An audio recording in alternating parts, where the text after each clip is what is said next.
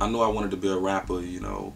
I was around about 15 years old, 9th grade, and I had a chance to go into Luther Campbell's studio, you know, just to, you know, see different CDs and tapes in the store, and then get a chance to actually meet some of the artists. What up?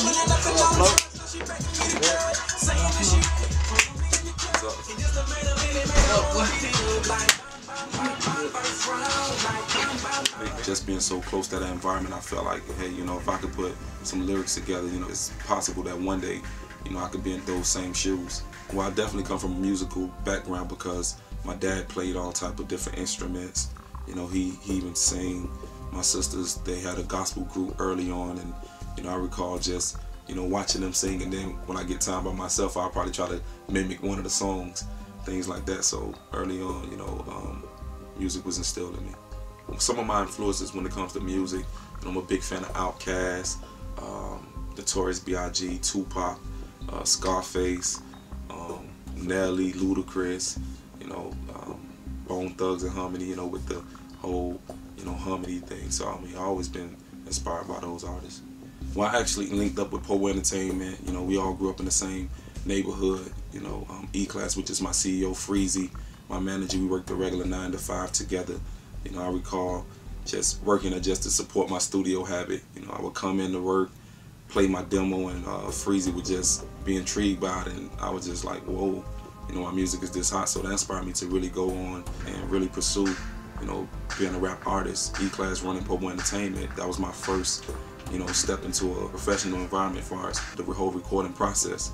He heard the demo and was just like, you know, I think I could work with you. And that was like early on in my career, prior to me even coming back to him like probably a 3rd time.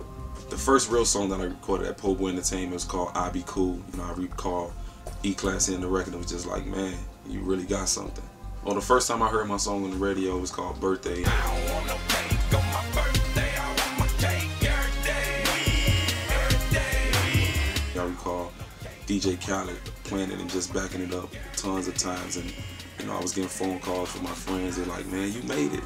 So, I mean, that was a real, you know, good feeling.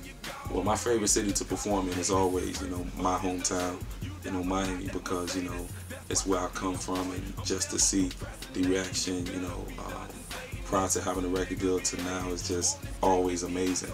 My favorite track that I recorded so far is called Roots. I'm talking about roots. I can't hate where I'm from, cause where I'm from make me. I came from the bottom of the slums, but now I got me. That's because of my roots. It's off my 2nd album. You know, it definitely, you know, touches me because it talks about where I come from, what I stand for, and a lot of times when I'm performing it on stage, you know, it's like tons of energy because I make sure, you know, that the crowd, you know, doing arenas, you know, people got their lighters, their candles up and things like that, and it just makes me feel good because I know how far I come as an artist, you know, coming from nothing to something. That record right there, you know, really talks about me, the individual, not just inside the music, but outside it as well. Some of the things that inspire me, you know, to do my music is just being in different environments, traveling the world, seeing different places. You know, it definitely, you know, just really, you know, gets my mind going.